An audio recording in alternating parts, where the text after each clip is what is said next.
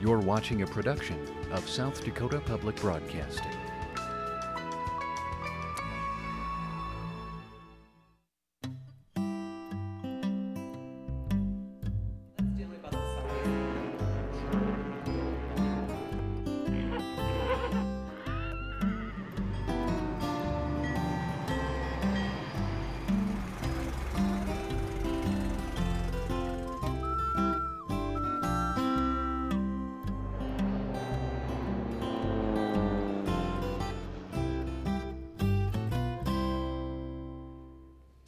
We're going on a field trip into South Dakota's past, and the first thing every traveler needs to know about our state is, it's big. 400 miles east to west, and more than 200 north to south.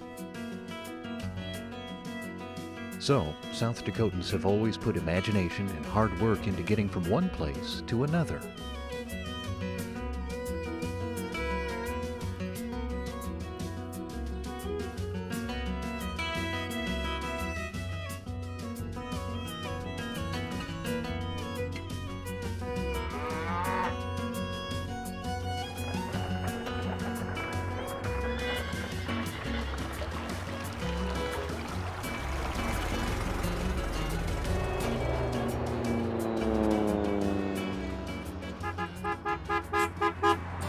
We're proud of our pickups, cars, and motorcycles.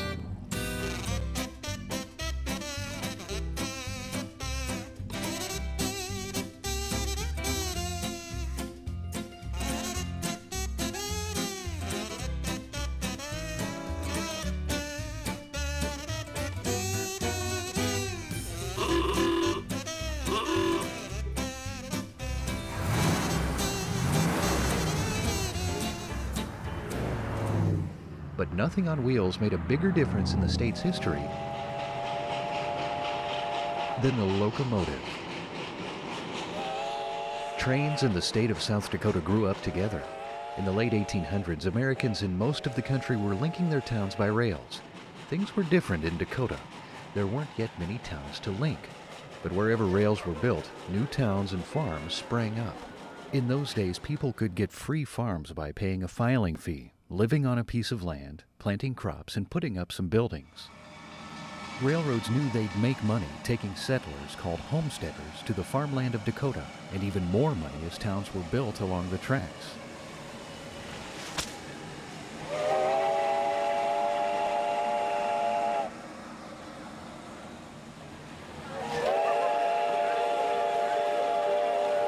Trains moved people, hauled cattle, grain, and machinery, all products to build the new Dakota Territory.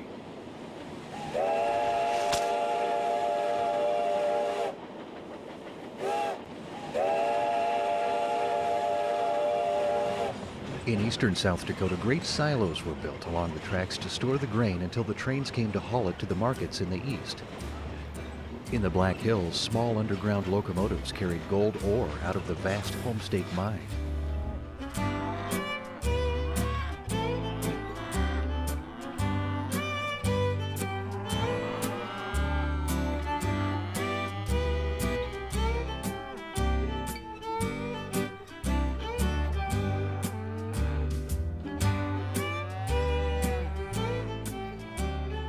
In the 1890s, great cattle drives moved herds to Belle Fourche, one of the world's busiest cattle towns.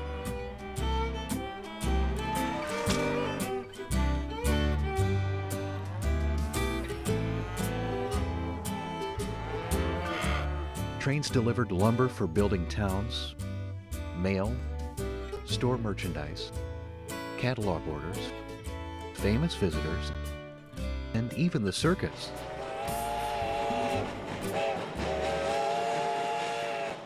Trains were fast compared to transportation used by earlier settlers. Those people came up the Missouri River on steamboats, or across Iowa and Minnesota in covered wagons.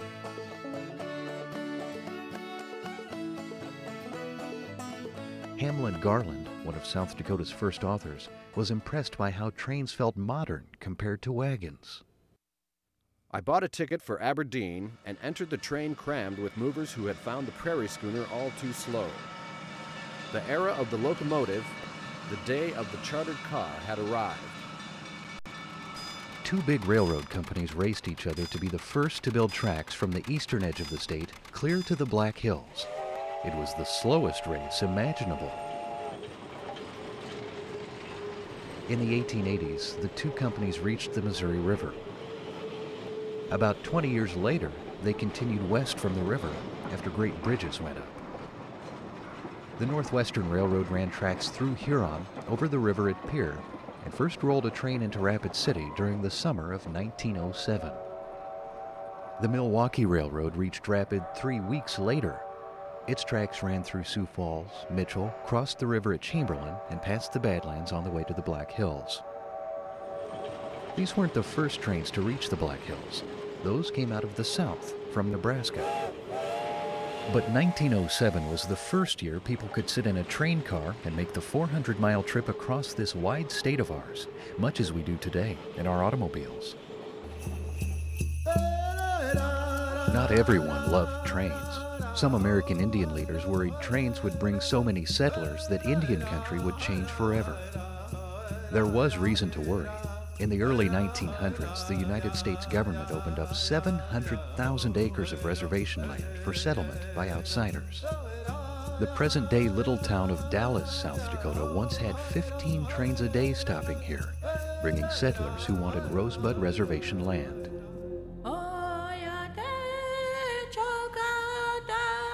Before reservations, American Indian people of South Dakota were great travelers, able to pack up entire villages in just a few hours and move them to better hunting lands or to places protected from winter winds.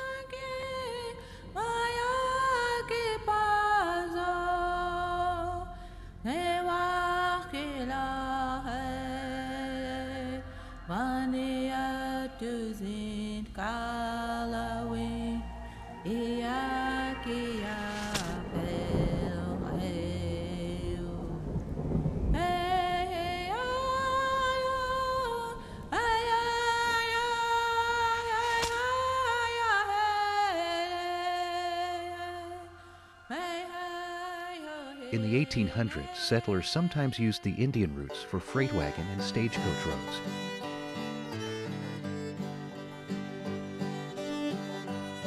In western South Dakota, there are spots where you can still see ruts made by horse, oxen, and mule-drawn wagons.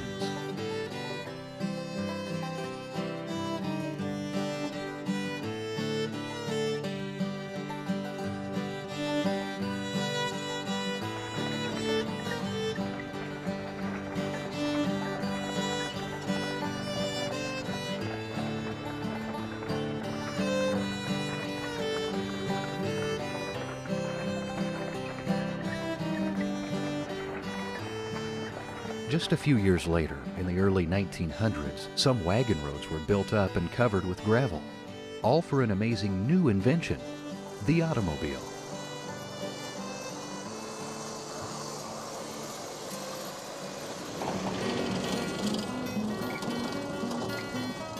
Who could have guessed that cars would become more popular than the great locomotives?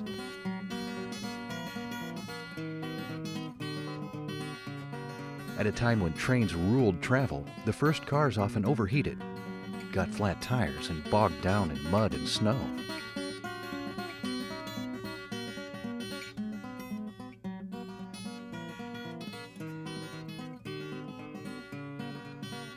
But people loved them anyway. And cars got better, and better, and better.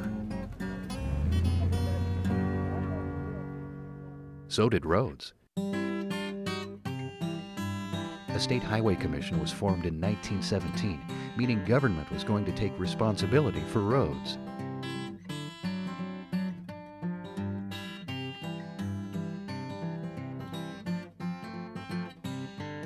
In the 1920s, the state came up with money to build 5 bridges across the Missouri River.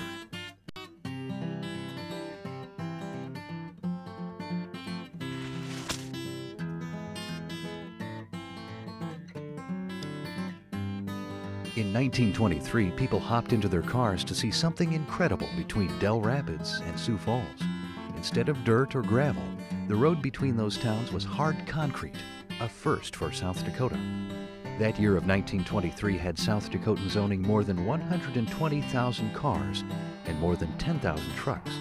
More and more farmers used trucks to take their crops and livestock to market. South Dakota's early tourists usually came by train. But as cars and roads improved, more visitors drove themselves to South Dakota. The 1930s saw one of the world's most impressive roads built in the Black Hills. United States Senator Peter Norbeck walked a route some experts thought impossible for building roads, let alone a road that would show off the newly built Mount Rushmore.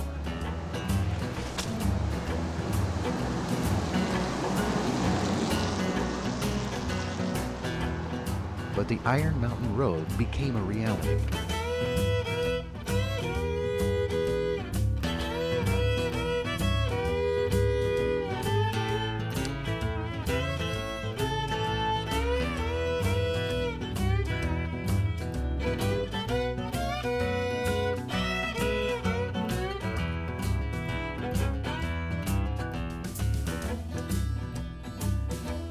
Four presidents inspired the Iron Mountain Road: Washington, Jefferson, Roosevelt, and Lincoln.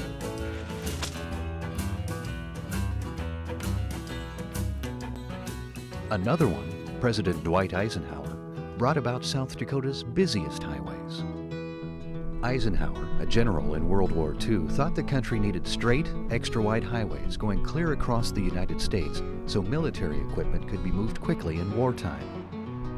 The rest of the time, the president said, Americans could enjoy driving these superhighways.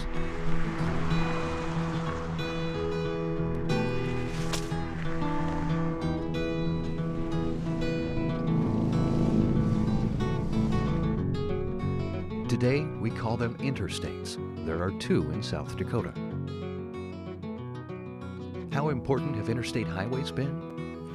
Built mainly in the 1960s and 1970s, most South Dakota towns that have grown have been located next to the interstates. It's a lot like the railroad years when towns grew along the rails. Speaking of rails, trains didn't disappear because of cars and trucks.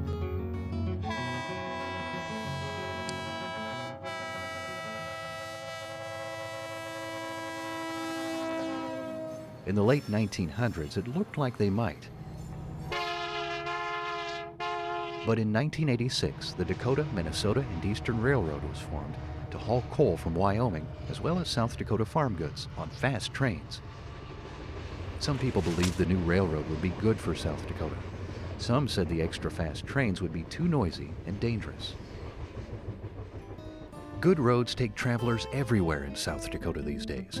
They're used by people for fun and for business, and for exploring the state to understand it better. See you on the road.